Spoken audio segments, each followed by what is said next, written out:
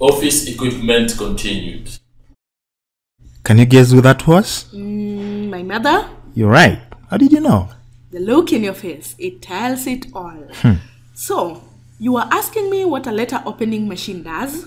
Yes. Definitely it is used to open letters. That's great. The next list is for accounting machines. I'm sure calculators fall here. Yes, they do. They can be manual or scientific. And either way, they are used to make calculations where large figures are involved. Correct. Ever heard of adding machines? Nope. Well, here is one. What does it do?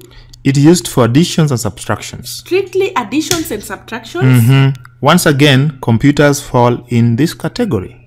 Of course, I know that there are some very complex calculations that are best done by a computer. And to add to that, computers can be used to extract and analyze accounting information. The last of the accounting machines is the counting machine. Tell me about it. Have you ever been to a bank? Countless times. How do they count money? They put it into a machine which then counts it very fast. That is the counting machine. One type is designed for the notes, and there is one that is designed for the coins. We don't have that one here. No problem, I have seen it anyway. Our next category is the reprographic machines. Which means? Machines that are used to make copies or duplicates of documents.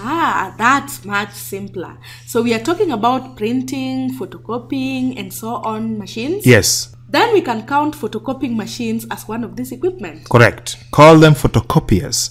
It produces copies of original documents, which may be letters, certificates, pages of books, and so on. Moving on, we also have the duplicating machines. Never heard of it. It duplicates documents just like a photocopier, but the difference is that it produces many copies as compared to a photocopier. I see. Next, we have the printers, which are used to print texts or illustrations from a computer onto a paper. Finally, there is the general office machines. What do they do? Well, a variety of work. We have a stapler, for instance. I know how a stapler works. It is used to pin documents together. Correct. What about a paper punch? It is used to make holes in papers ready for filing. I use it a lot at school. Really? What for? I punch my test papers and keep them in one file so that I can find them easily during revision. That's very organized of you. What about a guillotine? I have never heard of that. Well, it's also known as a paper cutter, used to trim documents to the required size. Okay. Don't confuse it with a paper shredder. And what is that again? A paper shredder is a machine that is used to tear paper into small pieces before discarding them. What? That is possible? Very possible. Oh, I forgot to tell you that a stapler goes hand in hand with the staple remover. So, I assume it removes pins from documents that are stapled together? Yes, sometimes it is necessary to separate documents, especially if more copies are to be made. And to end this conversation, we have trays. Trays? Like the normal trays we use at home? Well, not exactly like that, but they do work the same way.